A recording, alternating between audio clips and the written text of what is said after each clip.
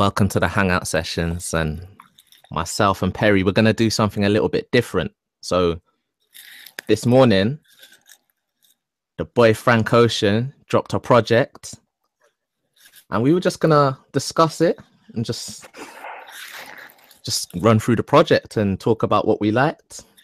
4-year hiatus. Do you know what I mean? That's a long time, man. Endless. But what I wanted to know, like, Perry, like, is this the project? Because I don't even know what's going on. Like, wasn't it supposed to be Boys Don't Cry? Is this what it's supposed to be? Or is it going to be two? Well, on social media, everyone's like, "Oh, I can't wait till the other one drops." So I'm thinking, wait, surely he wouldn't put out 2 albums. There's no point in that. But then everyone's like, "This is a visual album," which it is because we watched it. Yeah, and then everyone's saying like, "I can't wait till Boys Don't Cry comes out." So I'm thinking, wait, is it two? Is he dropping 2 albums, or is he just dropping Boys Don't Cry as Endless but with tracks? So not the visual album. Like, this is the thing. Like, what he's doing now, we don't know. Like, I like it. Everything he does now is unpredictable. Everything. Like, we don't even know what's going on. He likes to. You can tell that he enjoys confusing people, and that's his style. I love it, bro. I love it. Like, one of my favorite things about him, apart from his songwriting and his voice, is just the mystery.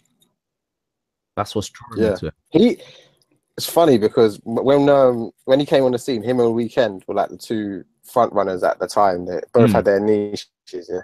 And then, like, at the time, Weeknd was the mysterious one, and Frank was the more mainstream one.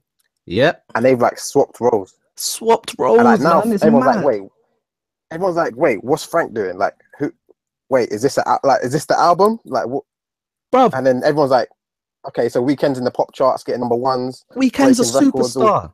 Weeknd is doing what we expected Frank Ocean to be doing, and Frank Ocean is doing what we wanted and expected the Weeknd to be doing. It's mad. They completely role reversed. It is so mad. So the film starts, and the first thing we hear is this sweet falsetto on "At Your Best," which is I knew to be a Aaliyah cover. But apparently it's like first there was an Isley Brothers song first. I need to hear that, like, to see what. Yeah, I didn't even know that. Yeah, like, but I knew it as an Aaliyah cover in it, and it's got the I know that Drake used the sample from the Aaliyah bit on Unforgettable, which is great Drake song. But yeah, man, Frank smashed that song, innit? Like, yeah, nice falsetto. I weren't really feeling the beat though, man. But was a bit too slow for you, bit ballady. Yeah, like, I feel like he was just kind of testing it out. I don't know. The falsetto was good, obviously. Yeah, just maybe it was just showing off, bro. Showing off that sweet falsetto. I liked it, innit? I liked it. I thought it was a good cover. I don't really mess with covers too tough, but I thought it was a good cover. But Frank, I was thinking, like, Frank shows off, you know, because he doesn't always sing up there. Like, he doesn't always hit the falsetto. He does it now and again.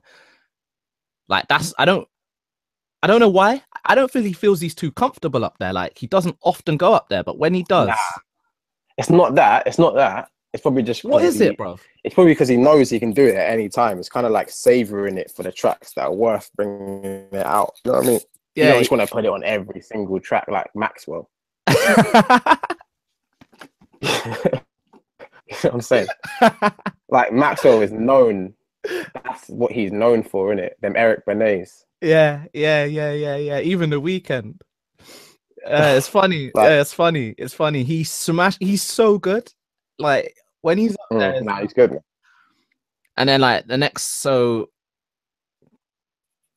I'm watching it thinking, okay, Alabama. Yeah, Alabama. So I remember the way. Yeah, you're watching it. You're like, okay, what's going on? Yeah, like, not much changes, like, but the music changes. I have a lot to say on what's going on, man, because I watched it, like, and I just started deeping things. Alabama comes on. I found it a bit mad how it was recorded, all the lines overlapping and that. But I liked Sampha at the end. I thought that was sick. Sampha. Yeah, I did. The track, I just kind of. See, Didn't stand out to me. Didn't stand out to me I liked it because personally. Frank and Sanford started asking a few good questions at the end of the song. But I don't know. I just Fair. like Frank and Sanford. They just got their voices are just so For distinct. me, so far, like audio. So we're watching this as a visual audio. Then I went back and listened to the track separately. But as a visual, like watching this, and I'm currently probably more intrigued by the visual. Like at this point, like the audio ain't really hit me yet. I'm kind of just like, okay, all right. And then mine comes in and he starts like basically rapping. Yeah, I love when he does that. So, like, I love when I he just does thought that. it was Does it? Ghetto Boy North Face. everyone has a little rap tune here and there. Yeah, man. Was it Ghetto Boy North Face? Too cold on these hoes. Heard that and I was like, Yeah, yeah, everyone wants to just do a rap tune here and there. yeah, Why bro. not? Why not, man? Even Chris Brown. I might do one Yeah, one day. why not? Why not, man? Why not? I feel like he was just testing it out. To be honest, though, I look back at this and I look at the track lengths and I think he's definitely this is probably throwaway material from the past 4 years. Do you reckon? You're probably Yeah, right. man. Because I feel like it's throwaway material or material where he thought like he was experimenting with stuff that he didn't want to like add as separate tracks into the album. Like they weren't, because a lot of them are really short, man. Yeah, like 1 minute Like it's just 55. him testing. To me, it just seems like he's just testing things out. He's just experimenting. And he's like, you know what? I've got good enough material here to turn it into A little short one sort of track, one sort of. Yeah, a little short film or something. Because he would have definitely been. He would have been in the studio a ridiculous amount of time. He probably created a lot of content. So yeah, next song was similar, letting the lyrics go again with the little rapping. Was it UNIT? Yeah, Unity. Yeah. I like this one. This is the first one I started to like. See, I liked mine. I didn't really like it. Like I like this one. See, I love that. I liked it. I thought there was a message here. What was the message? Because he was talking about like Chirac, Palestine. He was talking about peace signs and stuff. I felt like it was just something. It was short. It was short, but I felt like it's the first thing that I could actually kind of get a grasp on. The others just felt a bit wishy-washy to me, man. Fair enough. I didn't like. I'm opposite to you. I liked the track before, and it was similar because they weren't really hitting the notes, but I don't know. I didn't feel the replayability. Fair. Right, next one. I have no French, so was it Comme des Garçons? Is it even French? You skipped the interludes, yeah? Yeah, I didn't really. Way. The interludes are a bit like what 15 seconds and that. Yeah, 13. That's things like that prove to me that he's probably it's just throwaway. Yeah. Now the interludes are beautiful. Or just experiments. Yeah. He just like chuck it in there, man. Was it Comme des Garçons? I feel like Comme des Garçons. So I was like, what does that mean? Like I didn't even know what it means. It means something like boys. Like boys. Something about the boys. I don't think it's. Plus, I'm trying to decipher this song. Like, does this song mean feelings come and go like boys? Like, I don't know. I like this tune. I wanted it to be longer. Swear down. Sounded like from how it sounded good in it. I don't know what he was saying in it, but from the first time I listened to it on the visuals, it sounded good. I love like come like we're disagreeing with everything because I wasn't feeling that song, but I respect the message, innit? Feelings come and go like boys, you know. Feeling come and go like girls. But obviously, he likes boys, innit? So that was his message. But I don't know. I wasn't really feeling the song, but you know. Fair. So was it Wither? One of them slow ones again. Would you like Wither? Apparently, Wither means with her. It's like a cheeky bit of wordplay. This one was long enough to keep my interest. Like I like this one. This one felt like properly like chillty because it was long enough. It was like a proper track length, innit? Like 2 minutes 35 or whatever, and I liked it. Plot them Jasmine Sullivan vocals at the end. That's weird. I don't know what it is about. I don't know what the tune's about. I'm not sure. I'm not listened to it enough. I need to hear it a good few times. Yeah, man. Talking about like flowers withering, but with her. I felt like it was just it sounded like he was just experimenting again with vocals. I didn't feel like he was saying much. the tune's one big metaphor, but yeah, it's interesting that like I noticed Jasmine Sullivan's vocals on a lot of the songs, and it's interesting because she never said anything. Not to my knowledge, she never said, "Oh, I've been working with Frank," or yeah, he probably has an NDA where he just like don't reveal. I can imagine he's probably got a few contracts where he just tells people just to chill, like sort of thing. yeah, Don't say anything. She's another one with a spectacular voice, so to get her I just doing didn't background vocals on your songs, not even like credit it. It's just, well, it probably got credit in the. Obviously, it would have got credit in the like in the royalties. Yeah, but or like at the end of the film, but she's not featured. But then I think, obviously, I'm leaving out the interludes because they're all like 40 seconds worth of like random beautiful noises. It's like in here somewhere. This one I really liked, innit? Yeah, I kept playing it. I kept starting it again. This one and With Her, I really liked it. Like these two tracks is where it started to get good for me. He wasn't saying much in here somewhere though. Like a lot of it is just instrumental. But like I played it. I noticed something on the visuals as well. What, when this song came on? Remember I asked you about this track. Yeah. What? Yeah. So in the visuals, he starts to as well, man, because the visuals. But like, what I noticed. What do you think about the visuals? Like, wait, what did you say? The visuals? What do you think was going on with the visuals? Like, what did you think was happening? Bruv, I was questioning everything.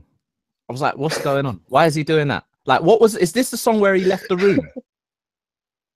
I think in this, what's it called? I think at this point, he's like, I noticed that he starts putting on like that white suit. Yeah. So he left the room, or was that an extra close up of him? Well, he's obviously like, there's clones of him in it. So they like, always him at different times, isn't it? But like at this point, he puts on a different piece of clothing, isn't it? So he's like changing.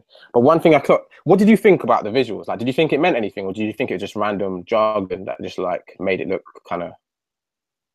Bro, I didn't have interesting for the sake of it. I didn't have a clue. Like at first, I was really trying to decipher what was going on, and then I started thinking like, maybe there's nothing. Maybe nothing's going on, and this guy just wants us to just do think, this, bro. Like, because this is what he's been doing for the past 3-4 years. Yeah. Like, what was that white suit? Was he in the room? I have a theory on the I could just be shooting in it. Like, go on, shoot. I could just be shooting. Like, it might not be anything, yeah. But from the visuals, what I was thinking straight away was, so from the start, I'm seeing like one Frank, and I'm seeing two.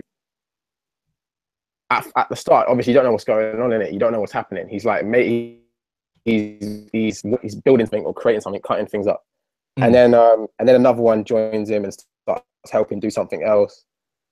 And so I'm like, okay, what's he working on? And as it plays out, like there's different versions of himself doing different things at different times, isn't it? And then you start to clock, okay, so he's painting it now, and then it's like, and now he's like, I mean, he's moving them somewhere else, and I'm like, okay, so once I clock that he's actually making steps or some sort of sculpture, I start to realize that maybe it's like a metaphor for like how he creates music, innit? Like different parts of himself. Jeez. Like he creates art, and he has to go into himself and find different parts of himself in it to do it. Like at some points he's like reading his phone, like maybe that's like a mental block. At other points he's going back to the he's like working on it again. He's doing different things to it at different points, and like him putting on that jacket at 18 minutes. I don't know. I saw that as like maybe a metaphor for him, like going into a different part of himself in it, or like summoning a different sort of personality for a different track. Motion, like, I don't know. So a bit like the way we all use the falsetto sometimes. Like he'll hit the low ranges. He might start rapping. Obviously, he plays the piano on quite a few of the songs as well. So he's got a production side. But yeah. I like that. That's how I saw it. I saw it as him making a piece of art, and he's using different parts of himself to make the piece of art, innit? Like, so where were the stairs leading to? I don't think they were leading to anywhere. I think he was just making like a sculpture. Do you know what I mean? Swear down. In a And that's song. and that could be like what this visual album is. Like you just made it. Like Yeah. put And it then out, you see have right at the end, this. it goes back to the beginning. Mm, So it's just like, okay, that how he completes the track, and then boom, at the end it disappears. The sculpture disappears, and he goes right back to the beginning where he's just starting from scratch again. So it's like, okay, yeah. maybe it's a metaphor for starting a new project, like how he summons different parts of himself to like make a project in it, like because we know he's not the sort of person who just pumps stuff out. Mm. He's 4 year hiatus. He ain't a prolific artist who just pumps stuff out for no yeah. reason. Everything Like, there's has obviously reason. some sort of Even if we go back right back to Nostalgia Ultra, like some of the videos from that mixed yeah, man. amazing. Like wasn't gonna say. So we are talking about In Here Somewhere. We both liked it. Will I be playing it next week or even next month? I don't know. Like I don't know. So, but I liked it, and it was the one that I kept restarting, trying to understand what was going on. Does it slide on me? I wasn't really feeling it, but when that bass came in, I was like, "Yeah, bro." That's when I turned up my speaker. Yeah, the beat was nice, Yeah, man. yeah, yeah, yeah. It came in. I was like, Some, "Yeah." I was like, some "Yeah." funny bars in it though, but yeah. And no, and yeah, that song went into Sideways. Actually, Yeah. I loved the ending of that Slide on Me, and then that went into Actually, no, Sideways. it's sideways with the funny Yeah, bars. Sideways. He said a madness. He said a madness, bro. I was like, what? Like in Sideways, he was talking about his fame or something, or like his status, or I don't know. Maybe he was talking about life, how it's changed. He was talking about swan necks as well. Yeah. Then he mentioned falling asleep in the foreign after the free show. So yeah, bit of opulence talk. And then Florida was just beautiful sounding vocals and harmonies that I probably won't This listen must to have again been too much. Bon Iver must have been in it as well. You reckon? It's got Bon that. Iver must have been. I think it was him because I think I clocked him. Vernon's voice, Got them layers. Justin Vernon.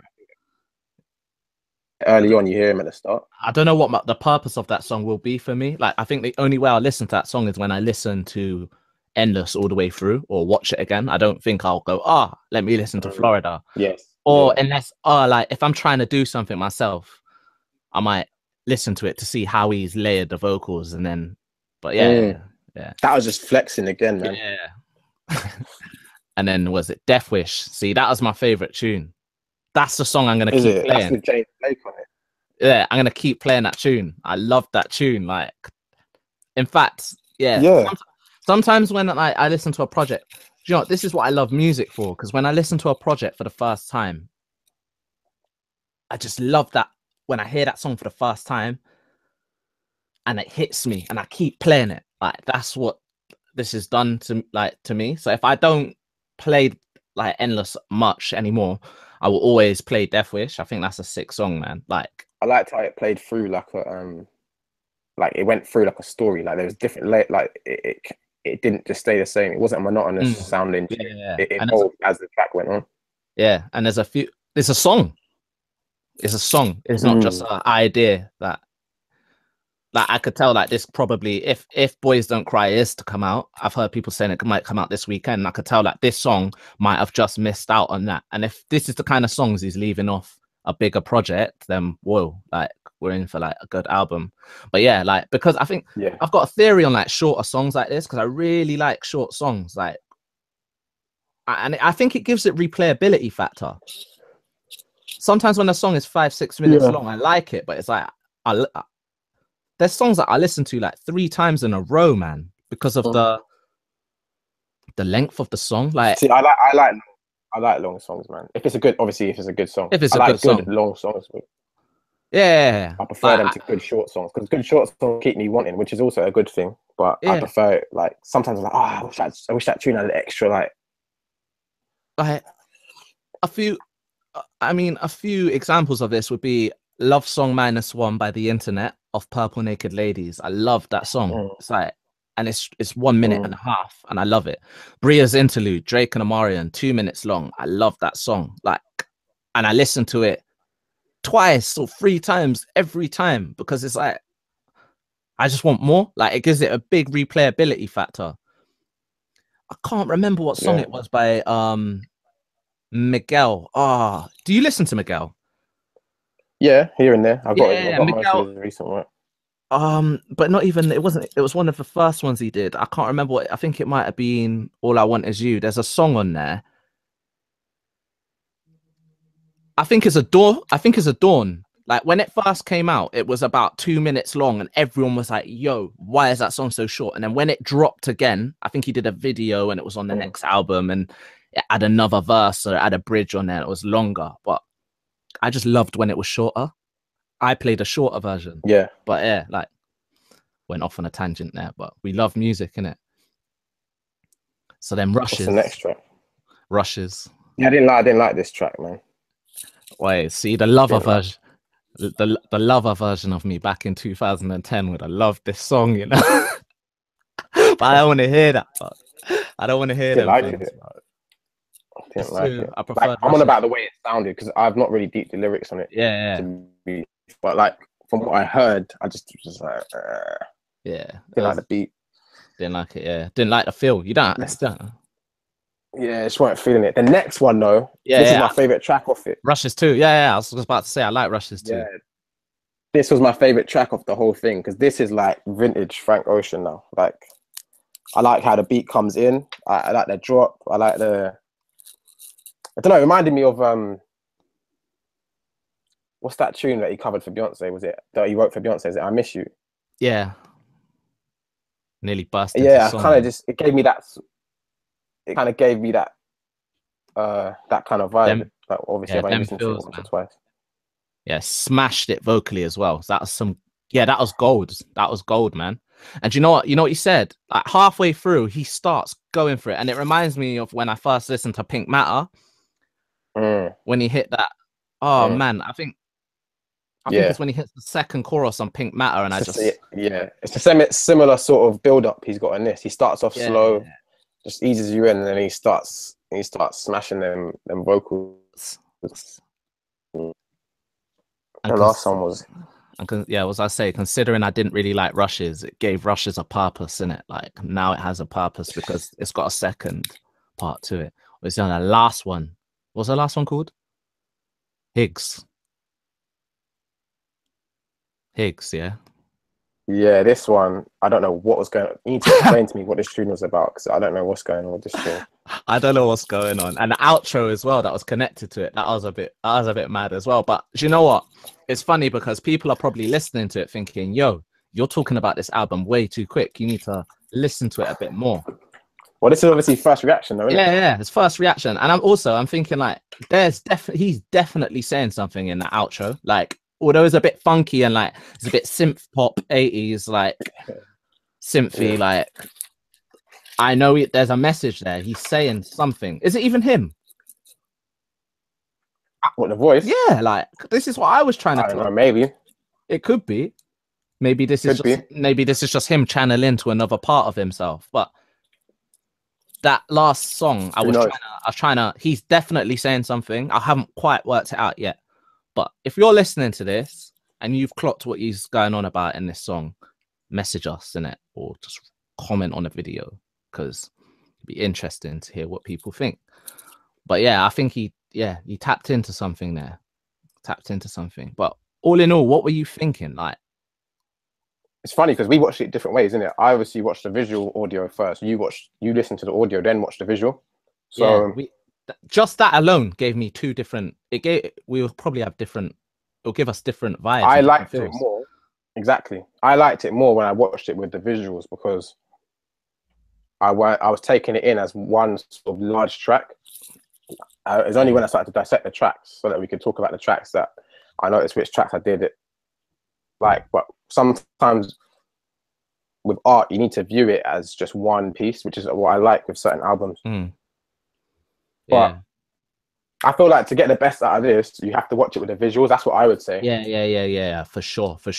So I watched it. I listened to it, and then I went into the visuals. But yeah, I definitely. You got to watch it with the visuals, and I really liked what you said about like him channeling and tapping into different parts of his like, like moving things, drilling, spraying.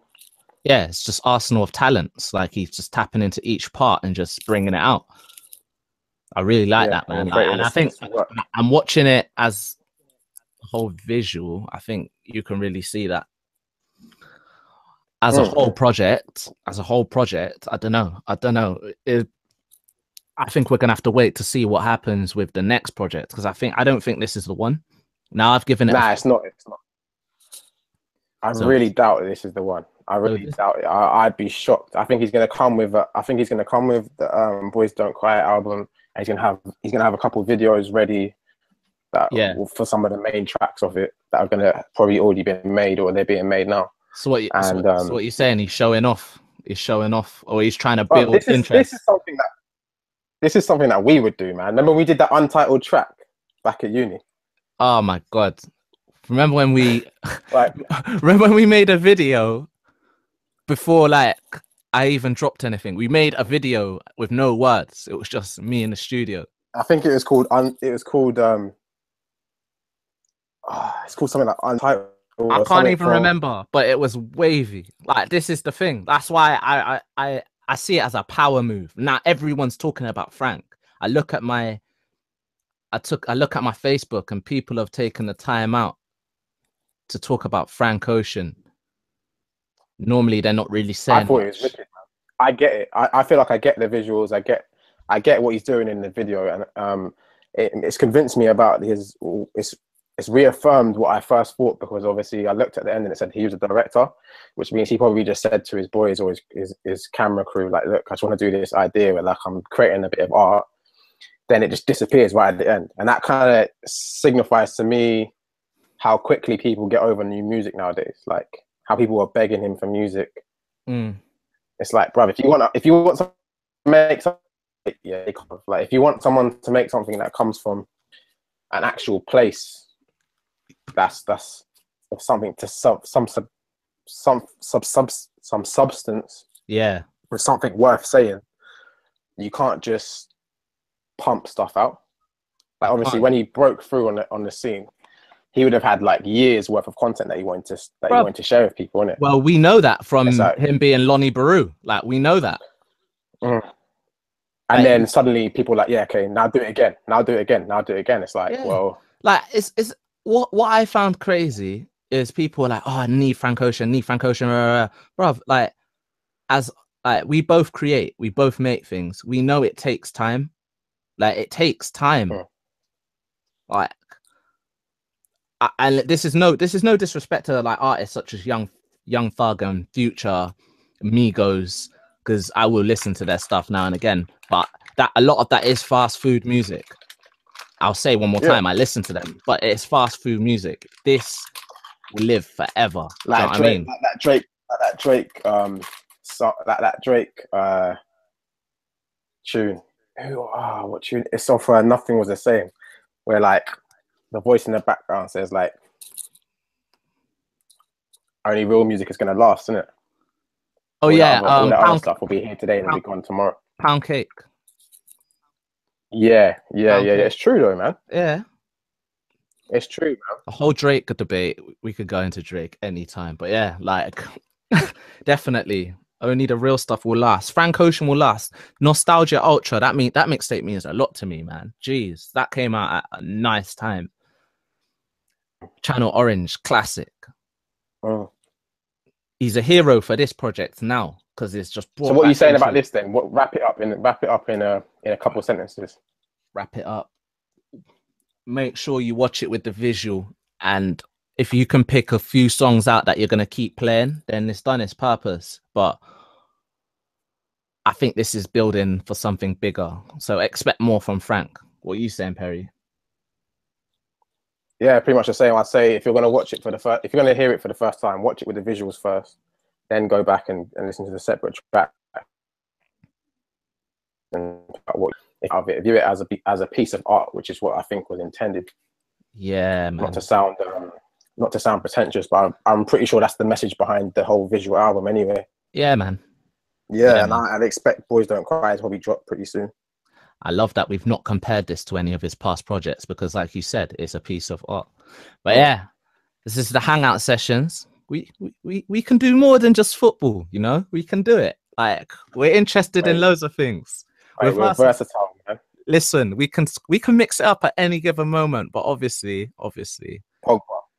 Pogba, like what with Pogba, yeah, we can mix it up, Yeah, you man. can play. You can play. You can play us. You can play us all over the place, man. Like, it's not basic. But yeah. But that utility, we're utility, man. I can't compare myself to Milner though, man.